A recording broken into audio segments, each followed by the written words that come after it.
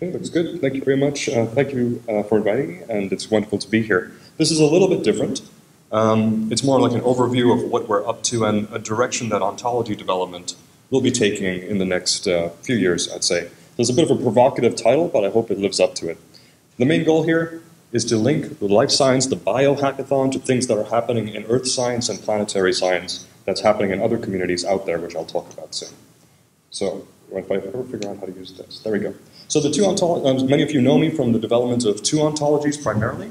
The SDG interface ontology, Sustainable Development Goals, which I develop in collaboration with UN Environment for the SDG agenda until 2030, and the environment ontology, which is an oboe-foundry ontology that deals with environmental entities, ecosystems, mountains, rivers, seas, etc.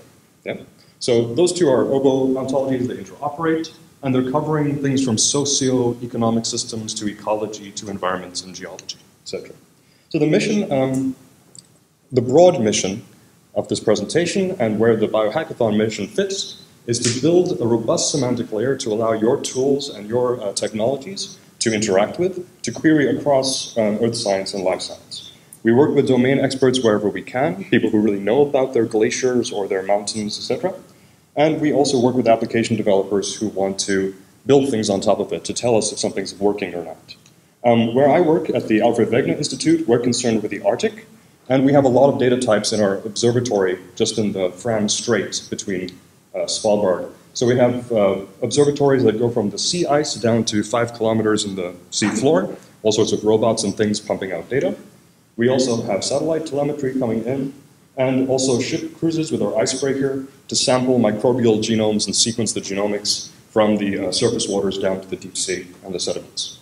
So a lot of data types are coming in, and of course we're trying to feed into global systems that are trying to create variables that allow people to monitor the planet. So the ones that we're concerned with primarily are the essential ocean variables run by the Global Ocean Observing System, or GOOS, which is run by the IOC of UNESCO, so the Intergovernmental Oceanographic Commission. That nests within a family of these essential variables for climate, for biodiversity, for all of those things that are essentially trying to report to policymakers and policy analysts what we find out as scientists in a condensed way. So there's a lot of activity in the development of these things. It's as complicated as it sounds and very frustrating. Right. So essentially, if you were in the Starship Enterprise and you sort of found a new planet and you want to see what it's like, you want your computer to give you a summary of what that planet is like. And that's what those essential variables are. And semantics play a role in that because, again, those ontologies, ENVO, SDG.io, and a few others, are providing the semantic interfaces to those variables as we build out this system. So we're building the Star Trek computer. It's going to happen. So I thought about, hey, what is a good example to talk about? And then I was watching a series, a National Geographic series, on the plane ride over here, and it provided a perfect example. One of the episodes, a really good episode, I like this one, it started talking about how there was an outbreak on the Mars colony. And they embed this with real documentaries coming from Earth. And they put up an example from the Yamal Peninsula over in Russia, where there was an outbreak of anthrax because the permafrost is thawing. So global warming, it's warming up there.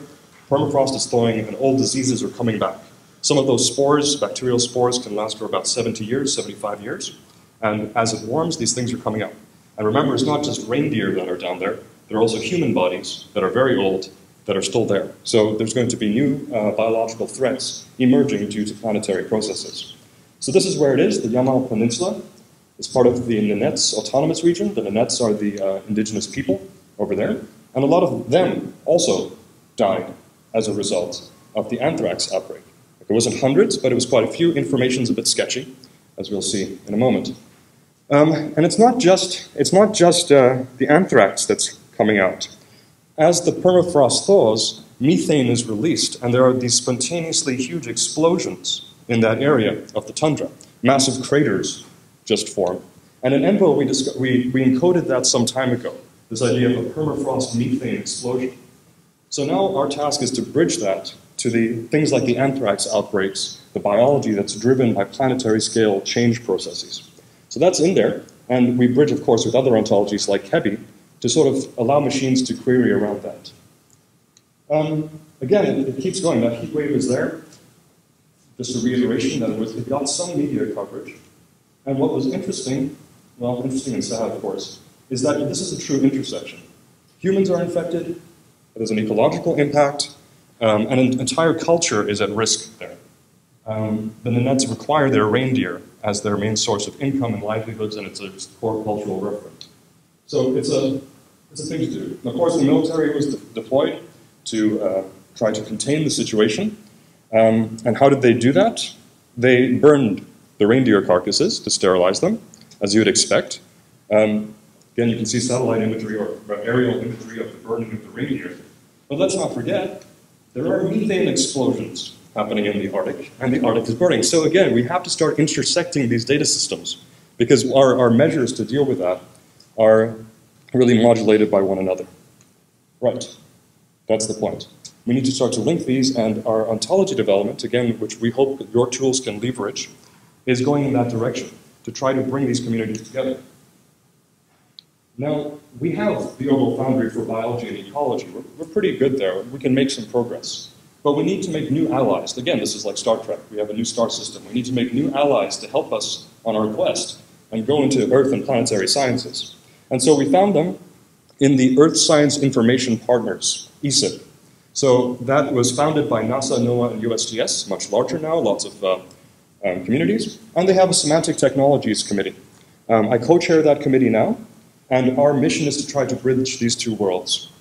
The course Semantics in ESIP was founded on SWEET, or the Semantic Web for Earth and Environment Technology. It was set up by Rob Raskin.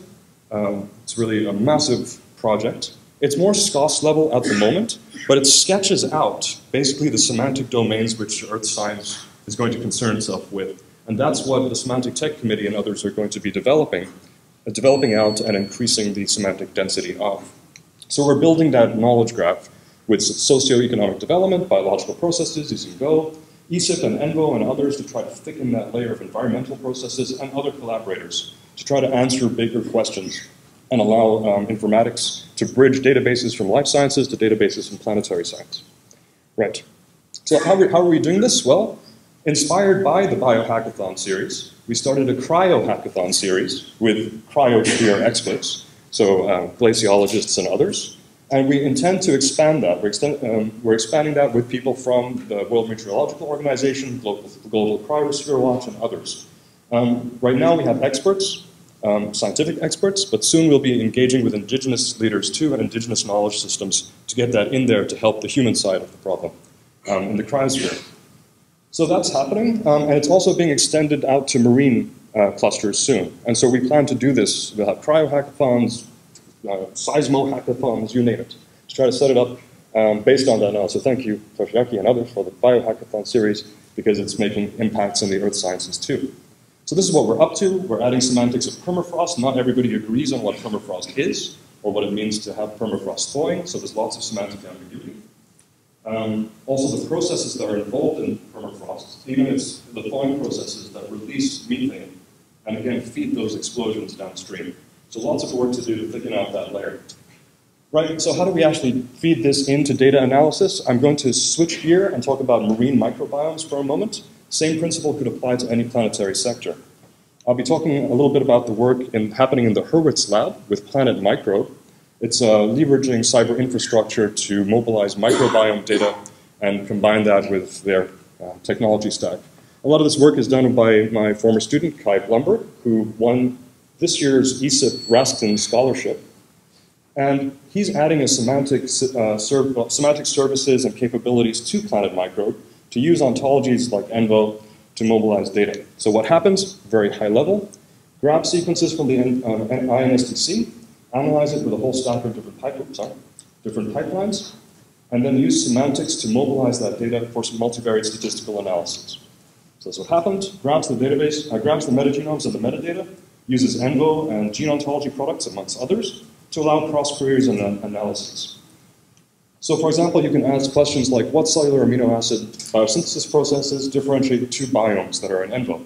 This is a non-metric dimensional scaling of the data he gets out of Planet Microbes, and indeed you can detect signatures. So that's the deep sea has a particular signature. This is toy data, so don't read too deeply into that, but it's a proof of principle, and that's the direction in which we'll move. So that's it. My mission for the BioHackathon is to focus on your questions. So if there's any environmental context you'd like me to work on, happy to do it, and happy to develop more in that direction. Too many people to thank, so logos for organizations of people. Thank you for your attention.